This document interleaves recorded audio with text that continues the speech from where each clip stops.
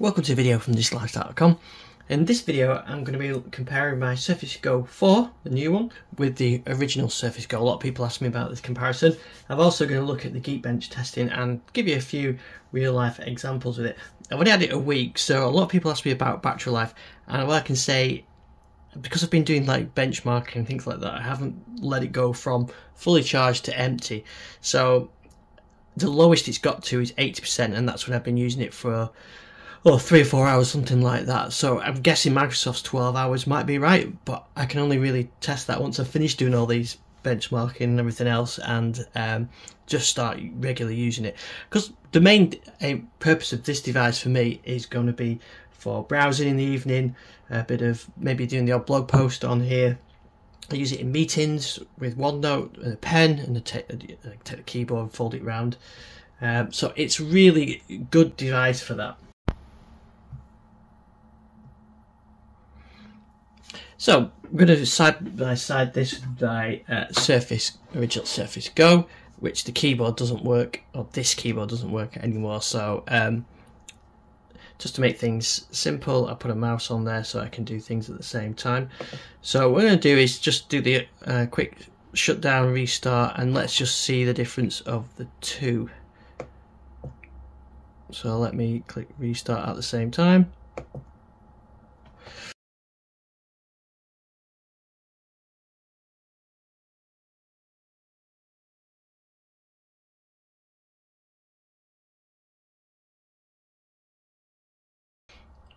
Okay, so we can see that this is the new one is going to get started quicker. Now, one caveat to all of this: this is running a dev channel build. This is running the release build, so there is the chance that the dev channel build will be slower.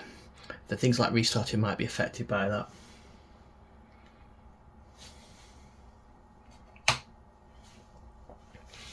Okay, so we're up on the Go 4.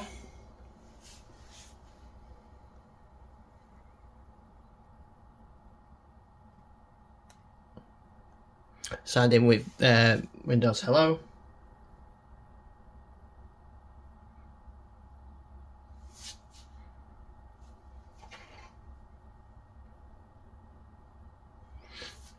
And we're still waiting for the original Surface Go. One reason why I replaced it is because it was getting quite slow. Okay, so for the next test, I'm just going to try opening some applications. I'm going to launch Edge here. Let's click on both those at the same time. So you can see here on Go, it's immediately loaded up the pages where I was up to. The original Surface Go, it's thinking about it. It's coming up now. There's more tabs open, I suppose, on this one, but even so, you can see the difference in the performance of that.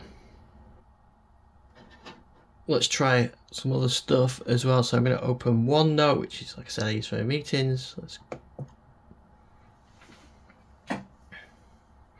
There you go. You can see straight away how much quicker this is to open stuff. This is a relatively lightweight app. So look at File Explorer performance now. You can see the File Explorer is a bit sluggish on the Go. This is using the new File Explorer as well, which is perhaps slower than the original version, but yeah, this opens much quicker. Now what I've done is I've got a zip file there.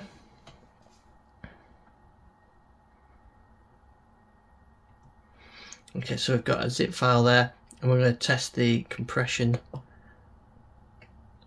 So you see the right click at the same time, instant responsive. There's quite a lag on the Surface Go. So let's do extract all.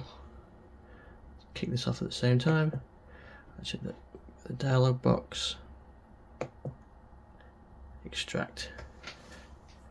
So you can see the Surface Go 4 is way quicker than the Surface Go. So this kind of thing makes a big difference when you're using the device. So it feels a lot quicker to use because of that. So it's nearly done, and yeah, there you go. It's almost done. It's done now. Now let's have a look at the Geekbench scores. I've done this a few times now. I've actually compiled these up on here on a post on thedigitalifestyle.com. So this is comparison on battery mode with imbalanced. So I was getting like 790 as opposed to 674 and 2132 as opposed to 1176. So the slight improvement on the single core, much bigger improvement on multi-core. When I put it into performance mode, a big difference, a big increase in the difference, and the same when I had it plugged in as well. But I think this is probably a fair comparison, battery, performance.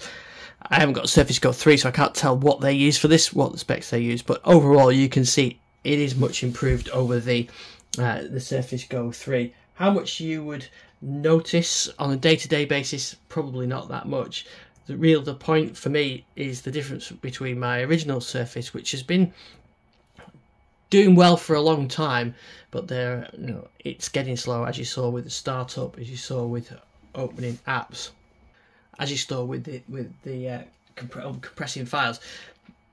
Everything about this is much more snappy. So as soon as I hit something, it loads straight away. So on my old Surface Go, it wasn't that quick. There was a lag on everything. So you can see between the two, there is a big difference. Between the Go 3, maybe even the Go 2, perhaps less of a difference, but for me this is what I needed.